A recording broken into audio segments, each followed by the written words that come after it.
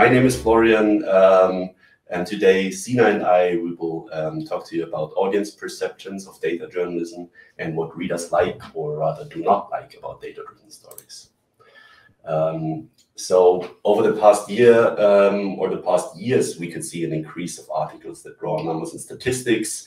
And because there is lots of data and statistics, there is also lots of potential for data-driven reporting, as data journalists are the ones who are the most likely to work with such quantitative information. And of course, at times when society's health and welfare depend in part on news consumers engaging with, understanding and acting on numbers in the news, it is important that we can better understand and also respond to people's perceptions and preferences for a journalism that communicates those numbers and statistics. But so far, we have very little understanding of that. So we need to involve the readers in the process of curating and presenting numbers in texts. Now, numbers and statistics in news articles are primarily found in what we might call quantitative journalism. So just to briefly add some theoretical grounding to this, through the lens of journalism studies, we consider data journalism a specific and highly professionalized branch of quantitative journalism. And quantitative journalism, in turn, is considered a journalistic subfield that comprises various approaches of journalists dealing with data, numbers, and statistics. So the bottom line is that in quantitative journalism, journalists rely on data sources and present data and statistics as objects of evidence to support and legitimize their claims. Nowadays, computer-assisted reporting, data journalism, and computational journalism, which includes variations of automated journalism, are the most prominent variants of this journalistic strand. The three of them vary in terms of their dependence on technology, how elemental quantitative information is to them, and how much actual computation is involved. And these three variants were born out of the same ideas and are not and not only genealogically, but they're closely related concepts, and there are certainly some overlapping notions behind these concepts. Now, over the past decades, we could see that the automation and also the quantification within news are accelerating. And of course, this goes hand in hand with some challenges. Now, something that has become very familiar over the past few years is that there's an increasing amount of data and statistics in journalistic articles, changing the overall appearance of news articles. And as to the consequences of automation of news production, we have to assume that some journalistic elements such as description or background information, anecdotes or analysis appear to limit the scope of automation.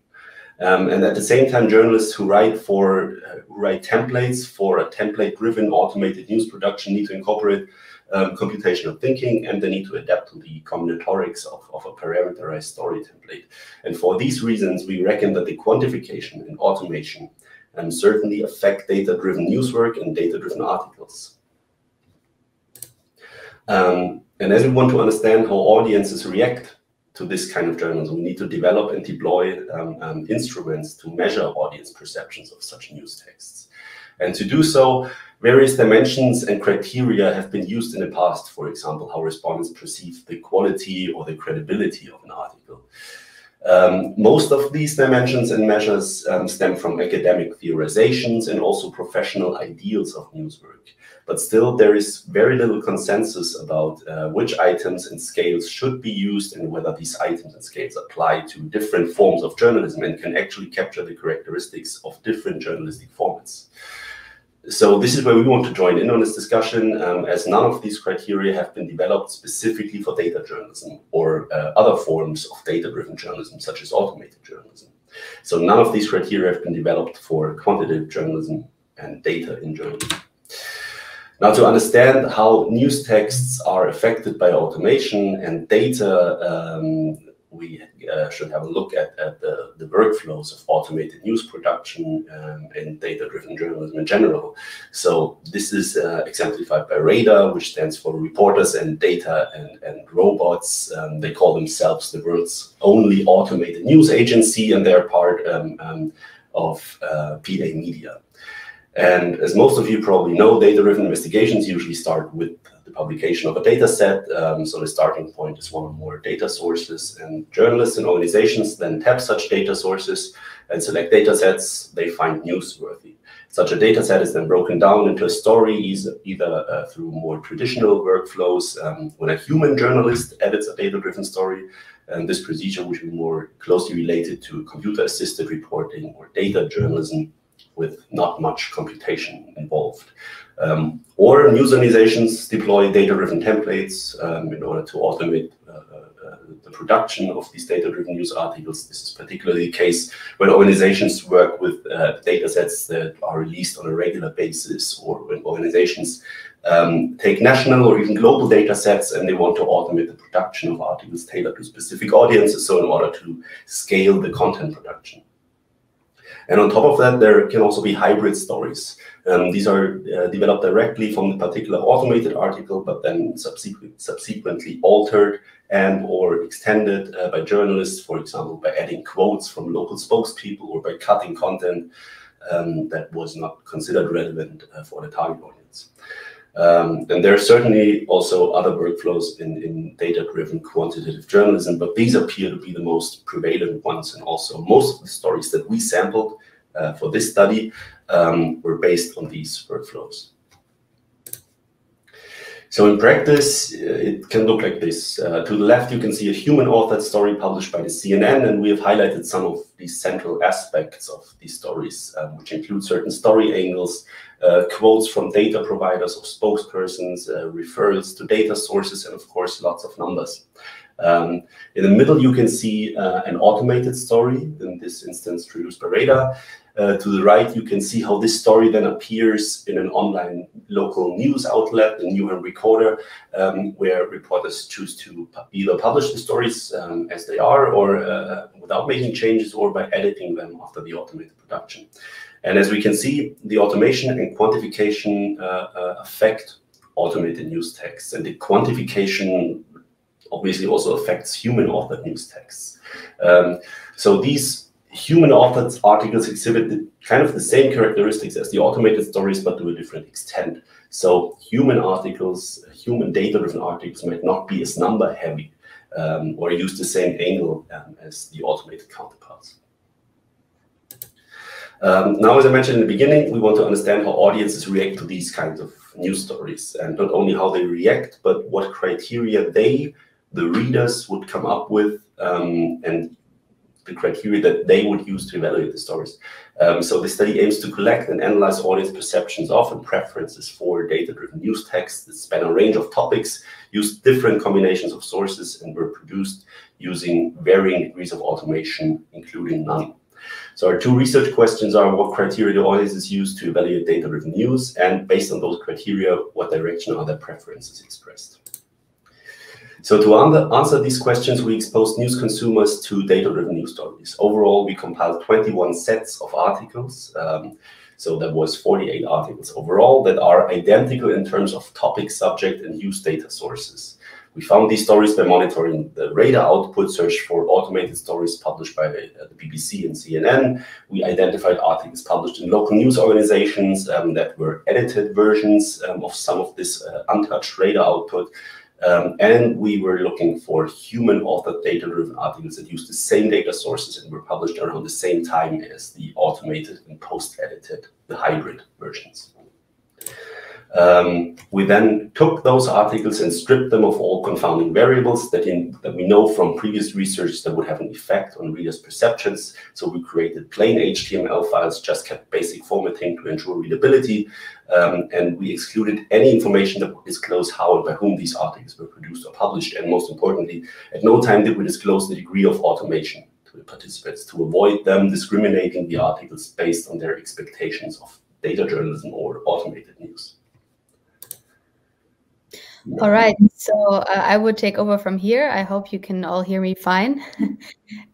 Yeah, so what did we do then? We took the article sets and showed them to 31 interviewees that we grouped according to their residence in the UK, so that the locally specific articles would also match their region and just naturally be a bit more relevant to them. In the case of two topic-specific groups, we grouped them according to their preference for either football or finance news, so there was no local specification there. And in the interviews, we started with free discussion about the stimuli text and followed that free discussion up with some semi-structured interview questions. This is what we did for the data generation. So to the right, you can see a list that we ended up with, a list of codes. After the interviews, we had transcripts of around 116,000 words and added around 2,400 codes to these transcripts. So we procedurally developed those code labels using triple coding and group deliberation amongst the three of us, so Neil, Florian, and I. And then we reduced those findings down to the final set of codes and dimensions. So let's just have a quick look at those findings. What you see here are the criteria and dimensions that our participants themselves brought up in their evaluation of the data-driven news text that we showed them. So what we will show you now is just a small insight, just a taste, if you can say so. These findings are not representative, but we will put out a quantitative online survey with roughly 4,000 people later this year, in which we want to put those findings to the test. The analysis yielded 28 perception criteria, as you see here in the table, and various dimensions thereof, which we grouped into 4 categories. So what you see here in the headline of the table are those categories. To the very left, you have the antecedents of perception, which describe the predisposition, that the readers bring with them even before starting the reception process. So their general affinity for numbers and statistics, for instance. And those criteria are situated on the audience side. So this means they don't have to do anything with the articles per se. However, they do affect how the audience encounter the articles. Afterwards, you see, or next to the predispositions, you see article-specific categories, and in between the article-specific categories and the predisposition are the criteria of emotional and cognitive impact. We use those to capture the effects of the articles on the readers. Then we come to article composition, which comprises criteria that the participants use to evaluate the article more on a formal and stylistic level.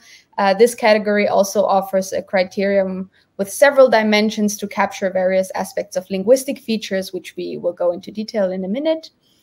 And the final category to the very right side of the table is what we termed news and editorial values. So this is what audiences use in order to evaluate specific journalistic traits that are reflected in the article.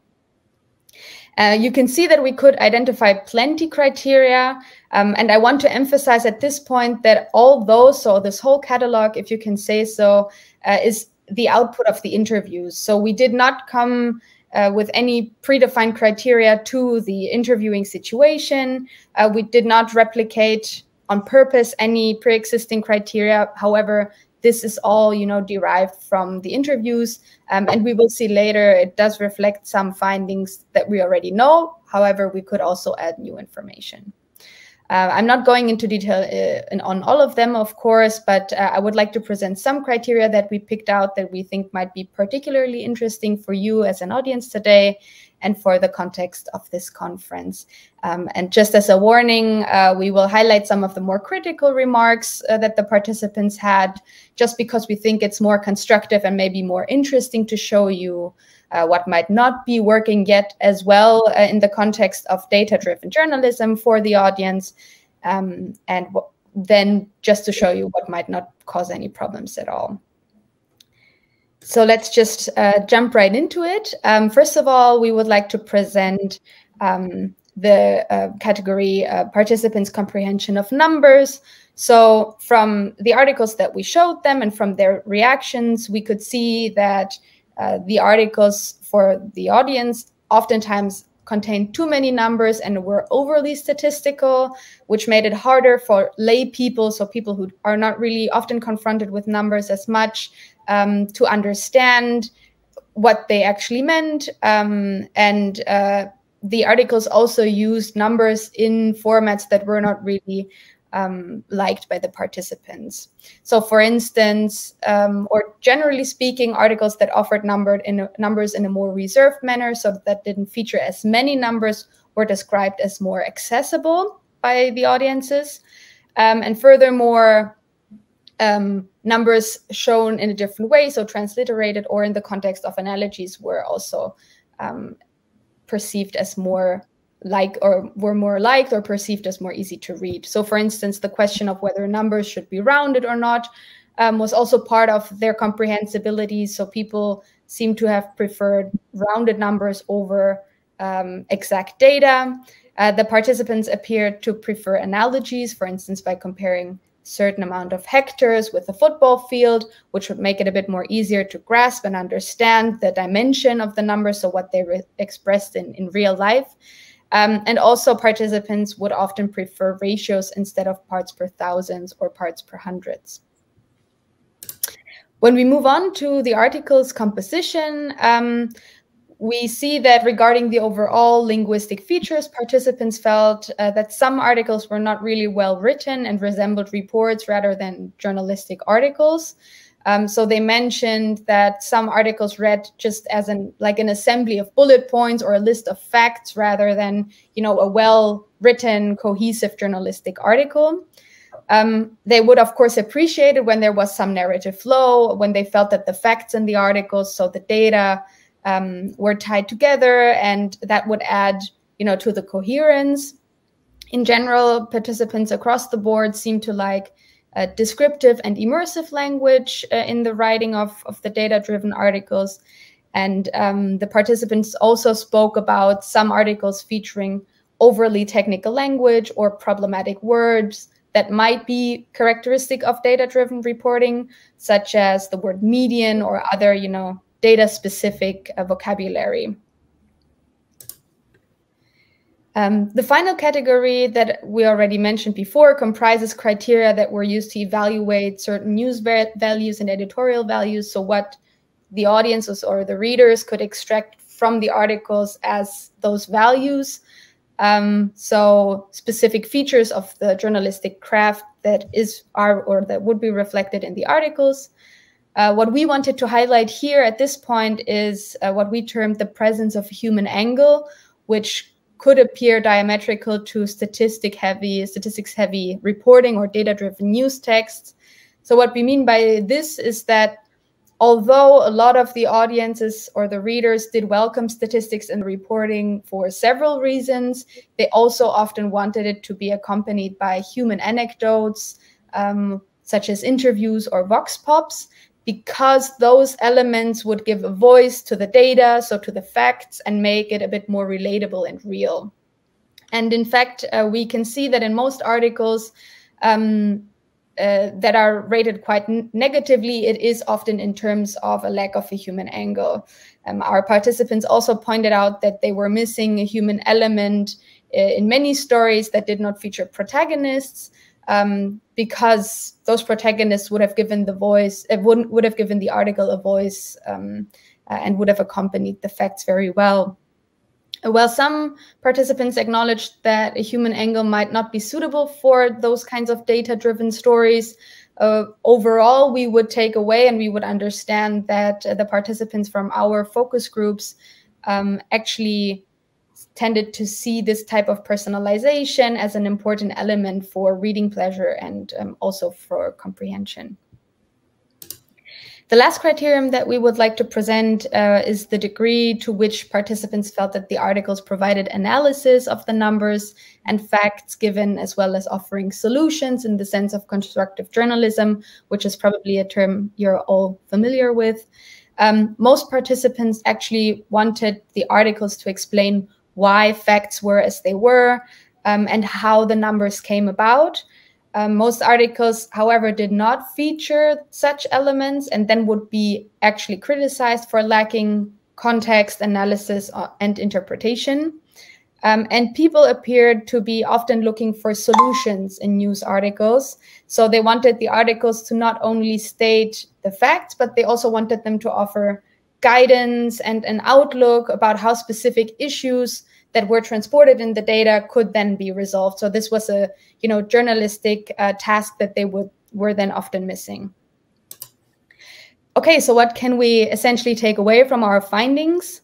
Overall, from this whole study, we really can see that readers can help us identify ways how to better communicate data and how to more efficiently communicate data in journalism. That was possible due to the bottom-up approach that we chose, and therefore we could understand what criteria readers themselves actually use and come up with to evaluate data-driven journalism. Once again, I emphasize that we did not bring any criteria to the interviews. We derived all of them from the audiences and then just arranged them in a way that made sense to us. Some of those criteria that we ended up with actually add depth to the existing criteria from the literature that Florian mentioned earlier, while others are new and specifically for data-driven news text developed criteria that can, enrich our discussion on this issue. For instance, the comprehension of numbers, some of the linguistic features that I just talked about, the presence of a human angle, or analysis and interventionism in this specific context of data-driven journalism. As our results show, we can see that these criteria are indeed suitable for capturing the specifics of data-driven journalism because we added those specific new criteria to the conversation. And we think that those criteria, which we grouped under news and editorial values, specifically are helpful when we want to explore the effects of quantification of news text and journalists' approach to data-driven routines. So we specifically hope to also bring some interesting information to the practitioner side of things, to offer some guidance with this study or some inspiration for practitioners, journalists specifically who work with data a lot, on how to better and more efficiently communicate that data to their audience. Thank you very much. Yeah, thank you very much. I'm Jin Rong from University of Sheffield. So today I'm going to talk about UK audiences' perceptions of COVID-19 data visualization. Next slide, please.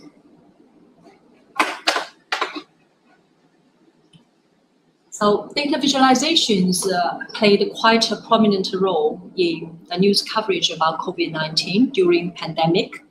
And data visualization also, usually we sort it as a kind of effective way of presenting COVID data to audience in order to engage them and to explain relevant issues to them, so make them understand these issues.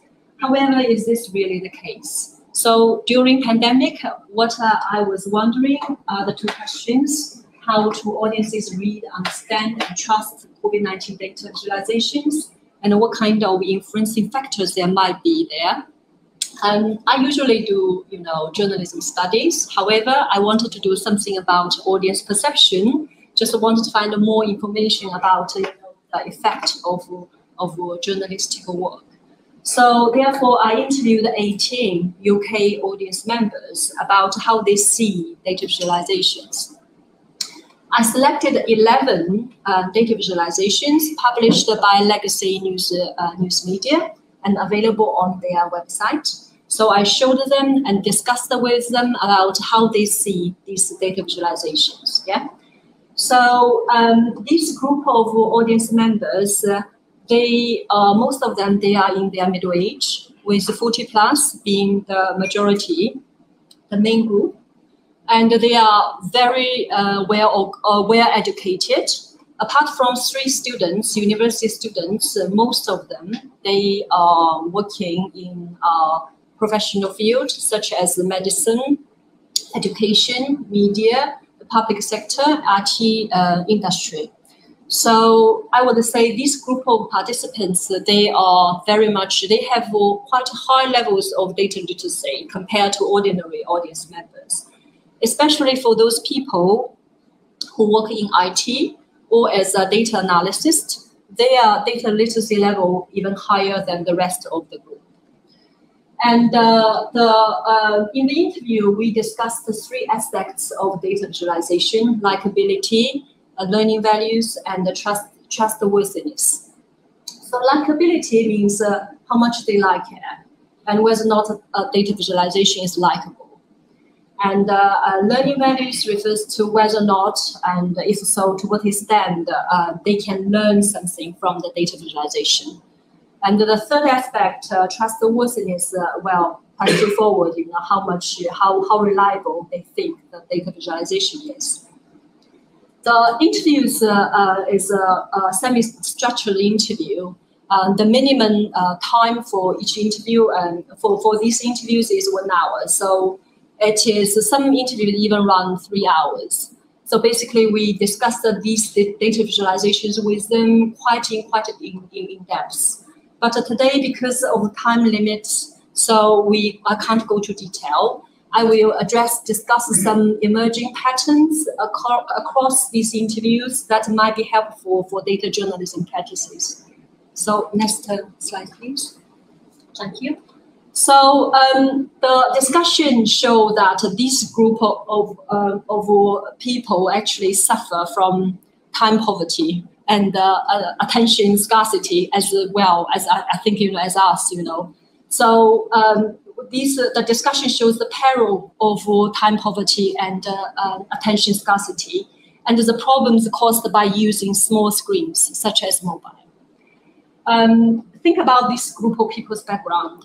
Apart from these students, most of them they are professionals. They have professional life, and also they have family life needed to maintain. Many of them, they have children, young children. So they juggle professional and family lives. Therefore, they really don't have much time for consuming the news. So for them, they are, well, compared to ordinary group of audience members, they are well off. They can afford buying news.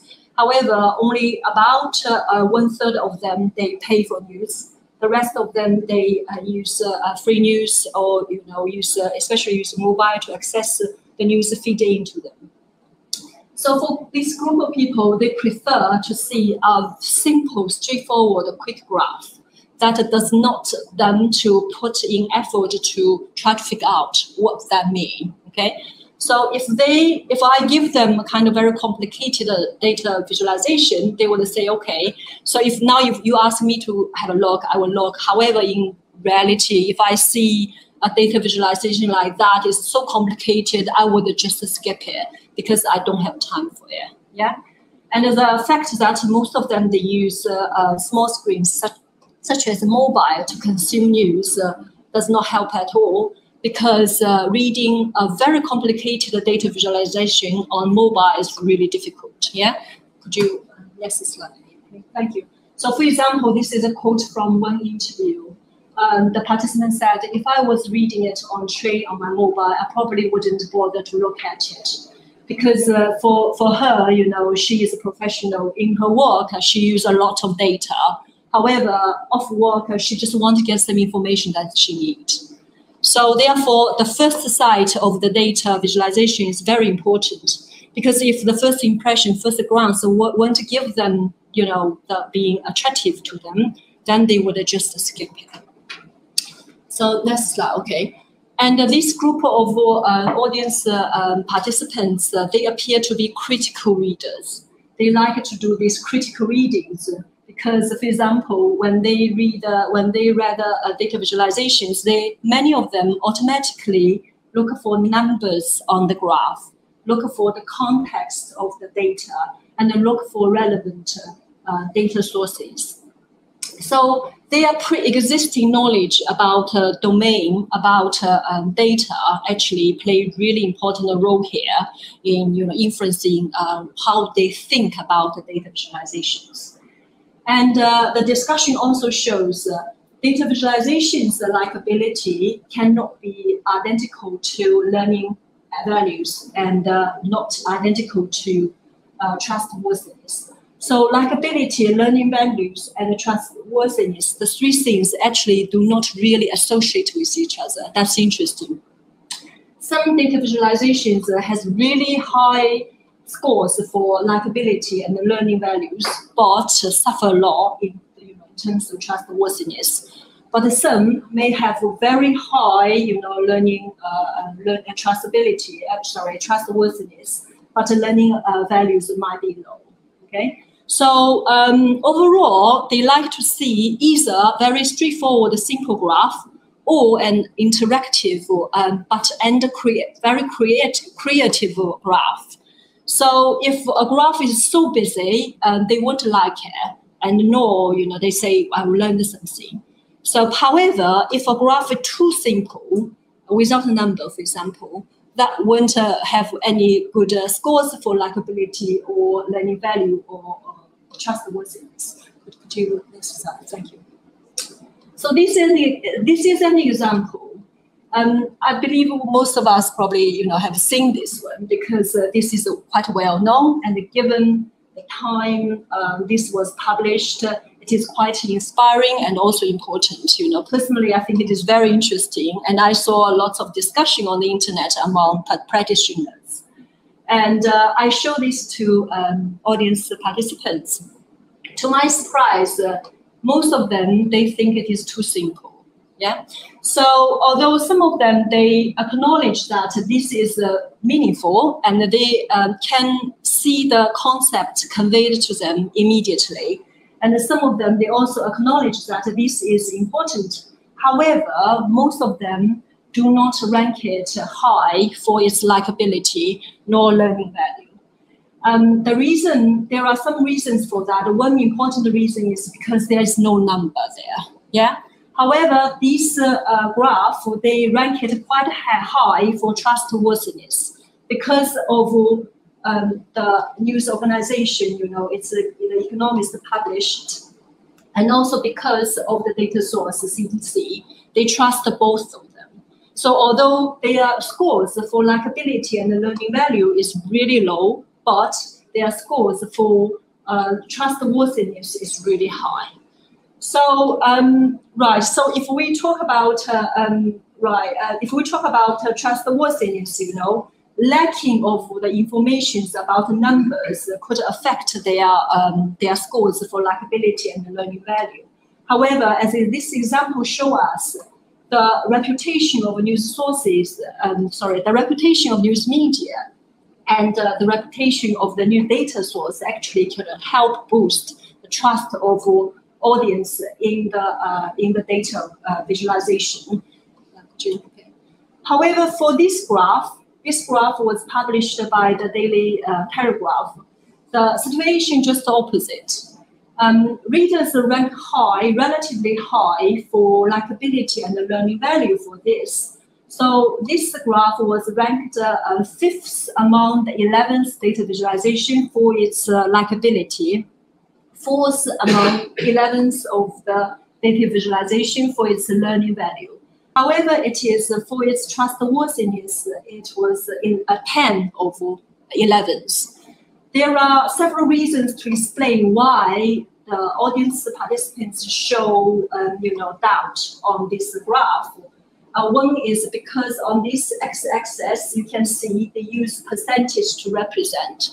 There isn't a number. So there isn't any information about how many survey they did for this study, and also, what kind of method they use. All this contextual information, the background information about study is missing there. So therefore, participants question how important this study is. They wanted to know more information about it. And another thing, actually, if we look at the category here, male, female is fine, but however, it missed, certain possibility, well, if they use the biology gender to refer male and male and female. So some meaning missing there. And the participants particularly pointed out, about the age and the geographical category. They use age 16 to 34. The range is quite wide. It could cover several generations. And also they put, for example, Scotland and North Ireland together. So it doesn't really make sense to participants. That's the second reason. The third reason is the data source, Savanta. None of the participants, they recognize what that is, what that news source is, despite the fact that some of them work in the IT industry and one of them work as data analyst, but they don't know what that is. So they question, what is this organization? Is this reliable? You know, because of that, I don't trust it.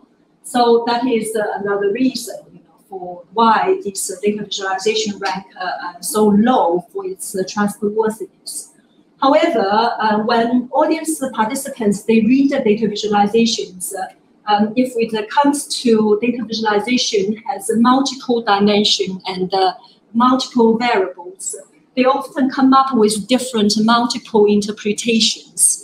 For example, in this case, because we can see there is a dimension of gender, age, and geographical locations. So among these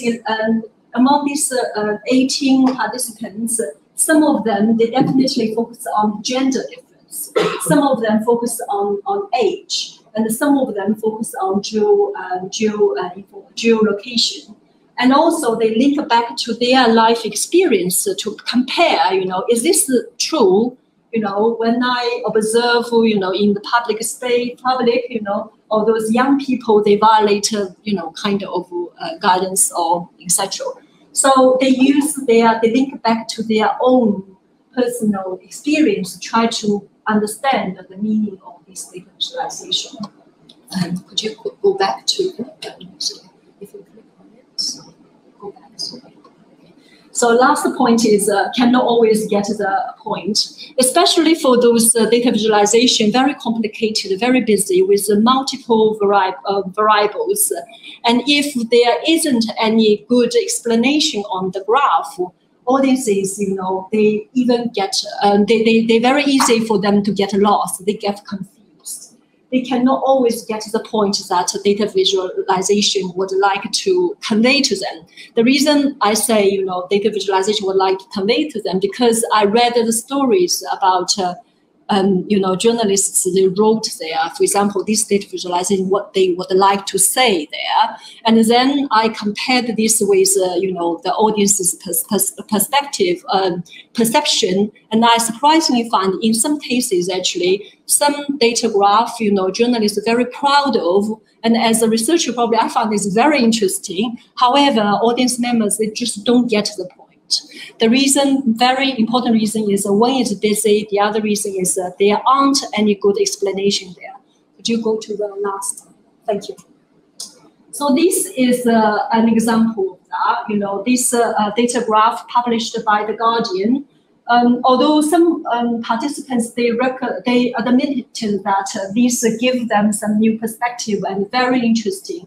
However, overall, this graph was ranked as the least, you know, least likable, least learning values. Although they trust it because of Guardian and because of the data sources, they have seen that before. However, this graph is literally too busy. With that title, it helped a little bit. You know, the title usually can tell audience what this graph is about. However, if we look at the graph, actually, there are lots of different focus there, lots of different information. So all the audience members, participants, when they look at this, all of them felt very struggling. They don't know what the graph is going to tell them, want to convey to them. So this is an example that, you know, for very complicated graph, actually, is very easy to lose the audience. Okay, so I just want to summarize here. So therefore, there are a number of influencing factors I can find from this study. The first is time poverty and attention scarcity, because in this digital environment, our attention actually has been fragmented by lots of different tasks. And our attention itself is quite scarce, and so it really just makes the situation worse. And the time poverty won't help at all. And the second problem is about the using of the small screens. So the devices, what kind of devices audience members they use, does influence, how they perceive data visualizations, how detailed they would like to look at. So if most of them using mobile, they won't really like to look at a very complicated one, let alone data sets. I asked them, do you look at the data sets? They would say, if I use a computer, if I do have time, I would love to look at. However, most of the time I use mobile. I want to use my mobile to access data sets that will test my eye. That's what they would say.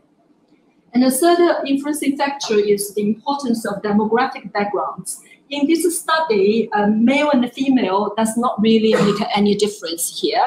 Most important thing is about the job, what kind of job they do and their education. So that will link to the level of data literacy, because those people who close to data, who have higher literacy, would have a higher literacy level, that will make them become more critical of the data visualization. And the personal interest also could influence, what they want to look at it and what they can get from the data visualizations. So just to quickly summarize here. So suggestion for implication for data journalism practices is, I would say, first of all, is the simpler the better. So simple but creative, with a very clear meaning, data visualization would work very well in this. In the whole environment, especially audience, they suffer from time poverty, attention scarcity, and use the mobile to access the news. And the second is definitely do need to provide reliable data sources. Although not all audience members would like to really check the data, on the data sources. However, what they told me is when I saw it there, I feel it is reliable.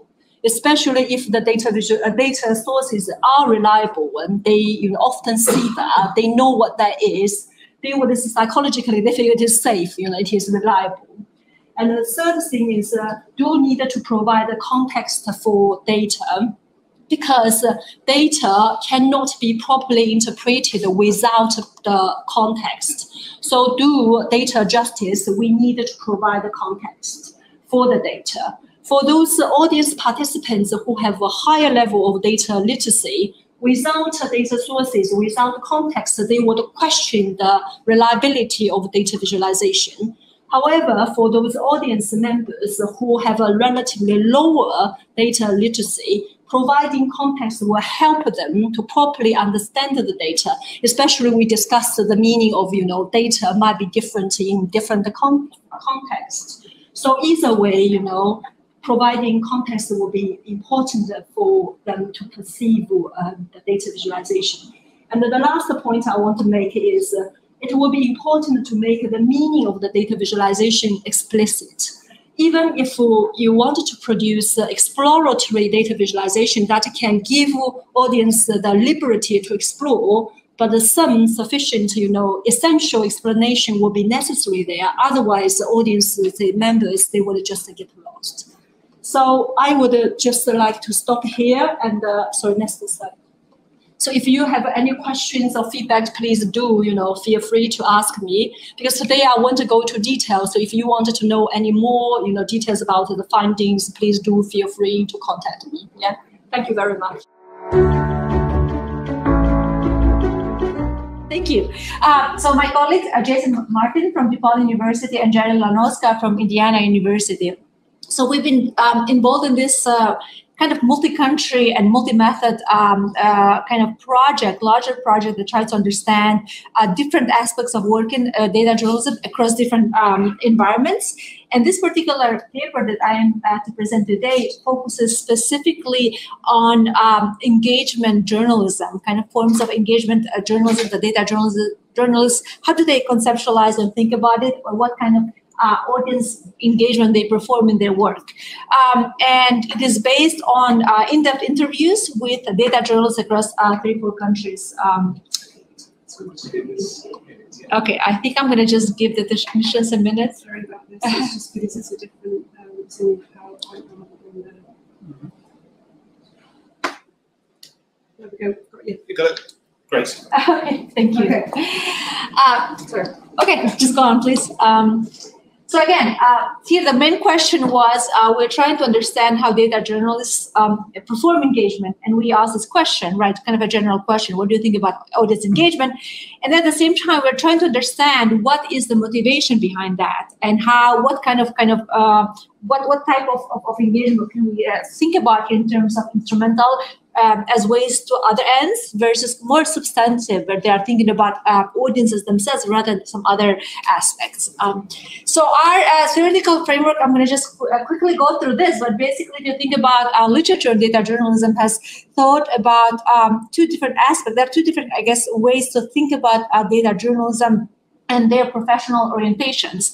The first one, and here within the literature, mainly in the United States, what started kind of in the early 70s and 80s. There's this kind of attitude that data journalism is as a means to reinforce the traditional values of journalism. And here we are talking about the application of the norm of objectivity as a way to kind of, so the main drive is objectivity, but also investigative, and they've been associating data journalism with investigative journalism forms and the watchdog roles.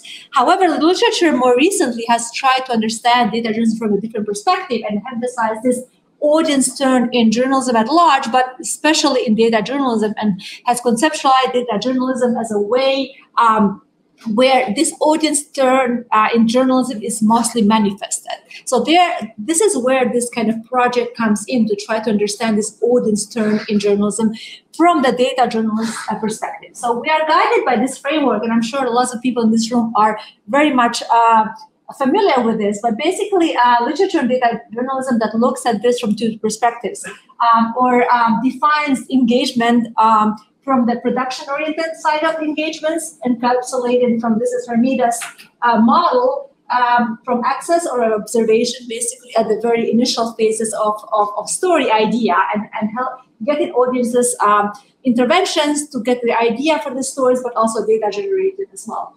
Then we have selection, filtering, and then of course processing and editing, which are again all related to this production-oriented or pre-publication phase in a news production. Then, of course, we have the reception-oriented engagement that talk about this post-production or back-end engagement. And these two different forms of engagement really relate to how audiences are conceptualized at large. In the first aspect, we have audiences that are conceptualized as active users, and engagement is really thought about the way to include audiences in the newsmaking process. In the other perspective, we have this kind of conceptualization of audiences as reactive consumers. And basically within this framework, audiences are considered, or engagement is considered as a way towards other goals, achieving other goals in journalism at large. As well, in this particular study, we are guided by this framework of the audience logic, and we adopt this to the data journalism sort of field. And basically, there are three ways or three sublogics to kind of think about audiences within this framework. The first one is this normative sublogic, where audiences are conceptualized as citizens within this kind of framework of broader institutional frames. And here, the way that journalists are through their roles is as advancing public interest, or acting on behalf of the audiences. So that's kind of how audiences are perceived. And there's this kind of paternalistic attitude towards the audiences. We are here to act on your behalf. And within this framework, we kind of, I guess, conceptualize or predict that engagements will be mostly towards the reception-oriented types of engagement. That's where we're going to see it within this framework. Then, of course, we have the other sublogic that talks about more this kind of market sublogics, where audiences are conceptualized as consumers. And the goal here is to attract the largest amount of audiences, rather. That's kind of the goal here. And again, with this framework, we could expect more engagement at this reception, I guess, oriented engagement forms. And then, of course, the third sublogic, it's here borrowing by Klindler and Svensson, is this network media sublogic. Within this framework, there's this kind of conceptualization of technologies as empowering the audiences, and this kind of idea that it's very much impossible to ignore what audiences want and how audiences can impact the work journalists do. So basically with this framework, audiences are conceptualized as empowered with these technologies, but at the same time, there's kind of a bit of a tug and pull within journalists and audience in terms of what's newsworthy, right? But and to some degree, we can expect some bottom-up approach in terms of news production. And within this approach, again, we predict that we might see both of these happening, right? Equal focus on production and reception area of engagement. As I said, the data I'm going to be presenting here today is very much preliminary. We are still analyzing. We just did the first coding of the data. We are still we're going to do triple code and all of that stuff in the process. But just like from our preliminary data, but it's coming from interviews that we did with journalists from 34, actually it was 36 countries, but anyhow, this is 34 unique countries. And we are trying to identify a sample. This was a purposive sampling. We're interested in data journalists who are very impactful in their communities. So well-known, most active in their communities, but also award-winning journalists, because our attitude is that these are the people who set standards within community, basically. Everybody looks up to the big names that we have even here in this room, right? To what they are doing, let's just replicate that. So that's where we came out with our sample. We were also interested in some kind of representation across different environments in terms of journalistic cultures, but also environments in data transparency and democratic and economical environment. I want to emphasize that our data set here is limited to only English-speaking data journalists, and that's a huge limitation because me and my co-authors were not able to speak. I speak a couple of other languages, but English sort of, that's kind of how we limited our sample. We started collecting data with a pilot study at the Gen Summit in June of 2000, and then, of course, at the JHBC conference in September of 2019. COVID happened, and then the rest of the data were actually collected via Zoom and Telegram between July of 2020 and January 2021. So basically, most of what we are going to be talking about the perspectives that journalists were telling us was from this COVID impacted, I guess, environment. So there is a very brief, very hard to read table. I still need to work in this table, make it more digestible, but just give you a bit of the countries that are represented in our data set. So results. One more, please. So basically, this is just a bit of a visualization of a summary of. So we are trying from our interviews to come up with some sort of a typology. What types of engagements, audience engagements, are mostly prominent among this group of journalists that we interviewed, and we came up with this kind of four-dimensional typology of how do they conceptually think about engagement. That goes from the crowdsourcing, the traditional way of kind of engagement, right? And that interactivity was included within this kind of aspect of engagement. Of course, social media engagement, the press production, and then another important thing that emerged from our data is this data transparency, engagement through data transparency. And I would like to spend some time on each of these categories to kind of elaborate a bit more. So the first one, data crowdsourcing, relates to this production-oriented engagement. And three sub-themes kind of came up in terms of how crowdsourcing is engaged I guess, adopted with this engagement movement. There's crowdsourcing of story ideas. Some data journalists were talking to their audiences about stories their community wants to hear about. Most of it happened around this area, actually, information and data gathering, the ones who were actually engaging in this. And then some talked about data fests and hackathons as ways to crowdsource actually the selection and filtering stage of the data production.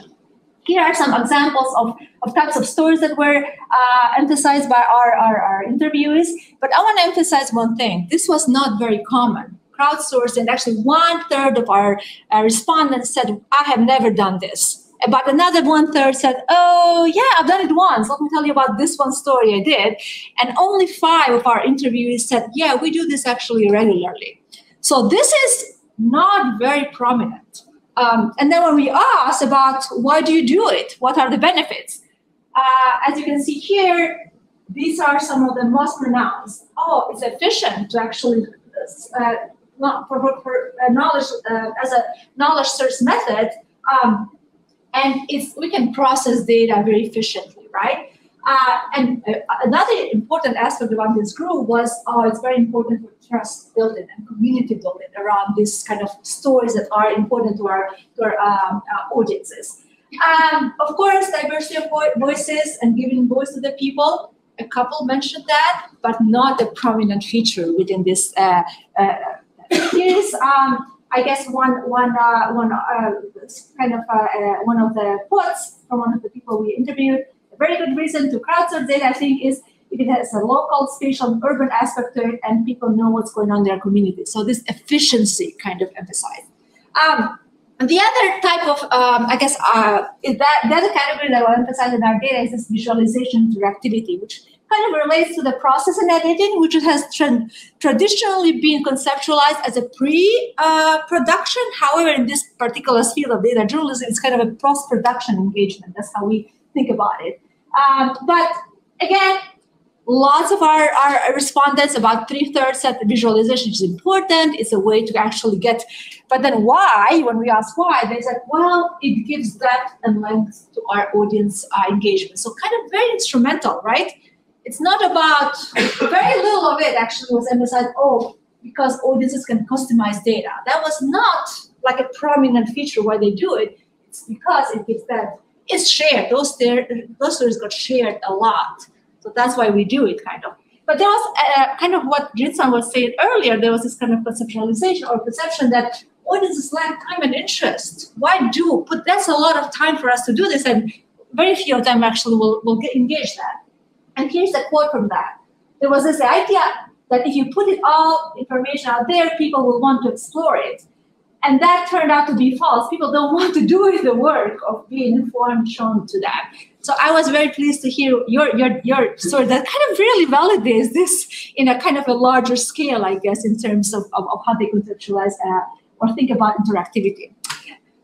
Then social media engagement, very straightforward. Yes, we really, it gives life to our story behind publication. So we need to do that more. And actually there was this quote of this data journalist from Venezuela said, it's important, although I didn't necessarily understand its importance years ago. Now, they're starting to understand, well, we need to do more of this because that's how the story gets life. Because, of course, what's the point if nobody reads it? And that's where the audience are on social media. So that's why they put a lot of effort into that. Of course, they talked about receiving some feedback was important, as in social media, but it was more of a one-way kind of feedback. Not much talk about the two-way feedback within this kind of framework. So, and the last, and this was, I think, for me at least, from my point of view, the most important finding of the study is this data transparency and how data journalists are thinking about data transparency as a way of engagement, right? But the way they think about engagement is not necessarily within audiences only, right? Actually, lots of people were talking about, in terms of audiences, it's good if we publish our data, and lots of them said we do this, publish their sources, put them in a repository somewhere so that people can access our code or all of that, right? That was important to all of our respondents. When we ask why is this important, it increases our credibility, accountability, and it demystifies the reporting process. This is why they're doing it, because it's bringing them closer again to the audiences. But then when you ask, how about when you share your data and the code and all, it's like, audiences don't care about that. None of them will use it. Although they were thinking about it as kind of actionable data still. That's still important because, our audiences will not go and get our code and our raw data to do, explore it themselves. They don't have the time or the patience, but other stakeholders in our communities will do this, right? So we're thinking about this as actionable data, the way to engage our communities, not only the audiences, but the other stakeholders. And I think this was really very important and interesting. Oops, one more minute. Okay, so just to, wrap up. So again, just kind of take away sort of message here. yes, most of the participative features in our data journalism sample really relate to this post-production engagement, and data transparency as actionable data kind of really was an important feature here across our data. So this, I think, needs more conceptualization and work with that. But as you saw there from our data, most of this is conceptualized as means to an end. Getting closer to the community, getting our audiences, getting them to read, share our news, basically thinking more about the long-term legitimacy of the story. And again, in terms of this kind of audience logic, if you think about the way our data kind of can fall within, and this is, we are still working with this literature a little bit in terms of trying to nest our data within this concept of organization. But from where we are right now, what it seems is most of what these sample journals are telling us falls within this kind of normative audience logic. Yes, there is a audience turn in data journalism, but it's still within this normative perspective, right? Very kind of top-down way of thinking about engagement. Although there was some focus on this actionable data where our community and other stakeholders, civil society especially, can reuse our data, repurpose it, and things like that. But again, some adoption of this network media logic, so they're kind of at the intersection there because they cannot avoid it anymore. The new technologies have made it so that we need to kind of, I guess, use them to engage our audiences, but mostly for this kind of instrumental really reasons, rather than diversifying the voices or giving voice to the people, which is the way how traditional engagement or I guess has been kind of conceptualized in traditional ways. I'm going to stop here again, and I'm sorry for going over, but thank you so much. And I really want some feedback because we're still working with this, and I appreciate it very much. And here's some information. If you would like to get in touch with me and my team, I would be, very happy to share more with you. Thank you again. Hello, everyone. Thank you for being here today. So I'm presenting here a study that I conducted with Maria Gerks from the South Denmark University, and about the credibility, objectivity, and transparency, the audience expectation when they did data journalism publish misleading information. This study is about this is a case study about a Brazilian newspaper that was very critical in this sense because the data that they use, and this we have all the background here that we're gonna explain to you.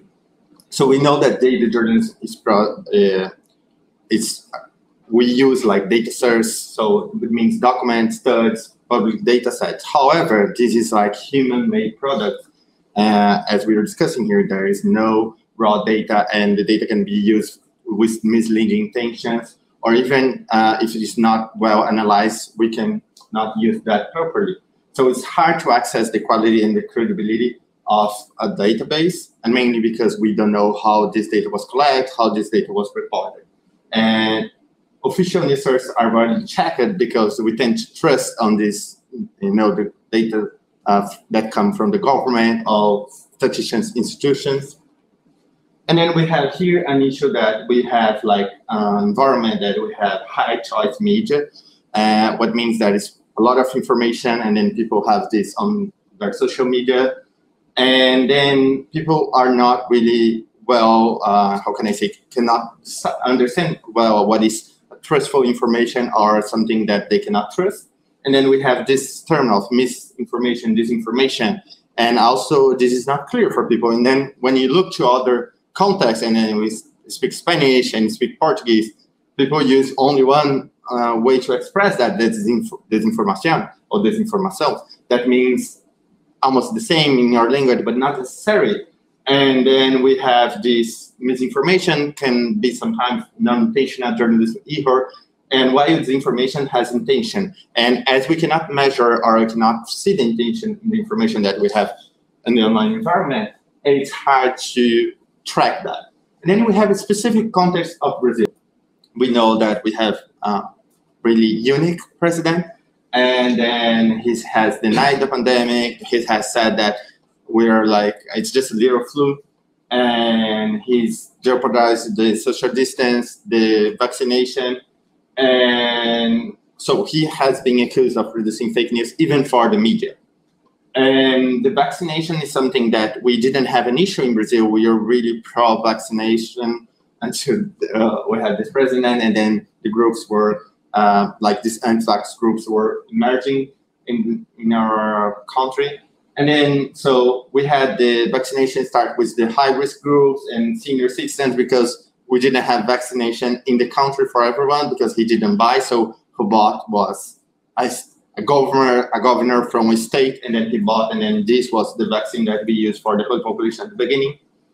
And that's also, when we talk about the data that was about COVID-19, was very problematic because we had, and I'm going to explain the next slide, that the government was not centralized the collection of data, and then we have the data collect at the local and municipal level, then it goes to the state level, and then after that we have the federal government doing that, somehow combine this data set. And then we have other organizations that were trying to collect this data from municipal and state level and putting that together. So basically, so explain the workflow here that we had in Brazil. So case and deaths were registered at the municipal level, the same for vaccines.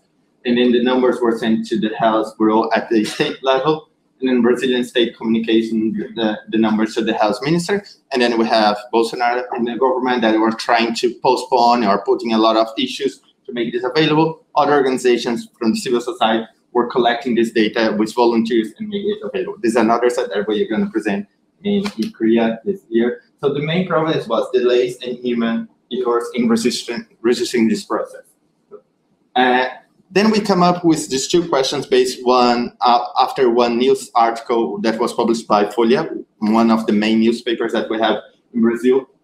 And they published a story about expired vaccines that were being distributed in Brazil. Check if you are also in the list of these people. And then they use a data set that they got from the government website and they didn't check. And this data had a lot of issues, and mainly, as I said, was main collected. So a lot of, if the system was not online, people were like taking notes in a paper and then put online that. And then there's another person who was responsible for this data online. So it's not necessarily the same data because they could understand the handwriting. So we came up with two questions, looking at three news articles that were published. The one that was using misleading data, the other one trying to correct that, and the other one trying to say sorry that we made a mistake. So here is the two research questions. What are the normative journalist values demanded by the audience in a case of an error? And how many posts could be found in these values? And what are the audience perceptions about unintentional journalist errors or misleading information data? So as I said, so we have this main one that was saying, registers indicate that thousands of people got expired shots. See if you are one of them. And then this was the article that was most read in the news website since, that they got online. So it was a lot of people really concerned about that. And then they had like another 2 stories about that. And then we collect the comments that people made in these 3 articles to understand their perceptions. We retrieved 161 comments published by, it's the good thing about these newspapers, this newspaper in specific, the people who can comment on their websites, only the ones who subscribe.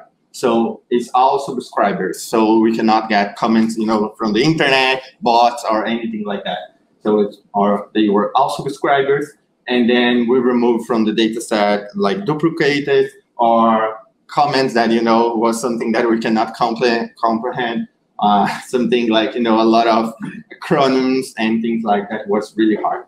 So we use a mixed math approach. So we quantitative and conduct also content analysis of 76 of these comments that we validate and we understand that were under our criteria. And then we use 3 independent coders that would be we authors plus 1 research assistant.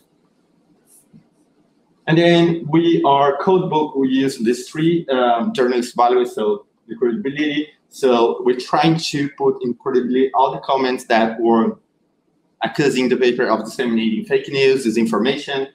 asking the subscription canceling because of that, and audience disappointment, moral ethics, issues regarding editorial and ad decisions, and also saying that one newspaper with more than 100 years of history could not do that, saying that the newspaper Folha lies and sensationalism and all this type of criticism.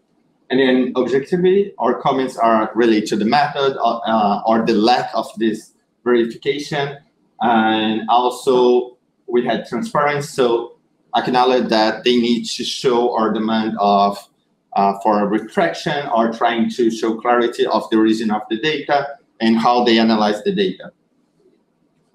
So we found that our comments were mostly about 50% about credibility. So our audience their audience were asking about what is the newspaper really need to be credible, what they are doing. They need to check their source, they need to work and call the Ministry of Health if they see outlines, and trying to understand what is happening with the data, and they didn't. And then the other ones, it was about objectivity, and transparency were the others that we could see, but this the strong one. And objectivity was really important because they said that the journalism that Folha was doing was biased and was not professional and things like that. And asking transparency to have the data set, to have the information, how they did that. And then asking the other questions. So we're trying to somehow analyze these comments and see what are they are asking for. For example, here, it took a long time to see this retraction here because they took about 5 to 7 days to say that was a mistake. And this generated a lot of noise on the social media, and then people really worried about that. That's the reason the news article was the most read, because it was for 1 week. It was a long tail, in the social media. And this is an example of fake news by people who want to equate Folha with any fake news website. So people are saying that this was people were using this URL to show that, the traditional media also lies, and a lot of comments expressing this concern. And then people who have subscribed Folha for their life and saying that this mistake is really narrow-minded ways of retraction disappoint me deeply. Congratulations on the nicest service in favor of disinformation. So they're saying that it's really, really helping this disinformation environment that we have on the social media. And then the last one, that's why traditional journalism is dying. Where are the checking agents? Because they didn't say fact-checking agents. We already know they are really far. And then also people commenting that it's not the fact-checking agents, we're not somehow debunking or checking the traditional media. They are always tracking people that are, politicians or people that are posting these things on social media. So our takeaway was that correcting mistakes quickly seemed to be the paramount for the audience. So the audience requires that, for they understand. So it's necessary that this could be done in a really short time. The audience demand the journalists verify their sources and make them available. So the transparency was really important. And communicating the limitations and uncertainty about the data was also something that very important, because if they are not sure that this data has these limitations, why you should report on that? And if you should report on that, you should highlight that. So this data was collected, but we didn't have any confirmation from the government of how this was collected. We know that there's a lot of systems in different cities, and this has to be, somehow compile this data and then make available. The audience doesn't seem to differentiate what is fake news, disinformation, misinformation, or a journalist error. So they're trying, and they put all in the same basket, and that's always the reason that people are somehow misjudging what happened. And also requiring of the fact-checking agents somehow, how they are, checking other organizations, but not really checking traditional media. And that's all. Thank you. And my co-author will be here for the questions online. Yeah.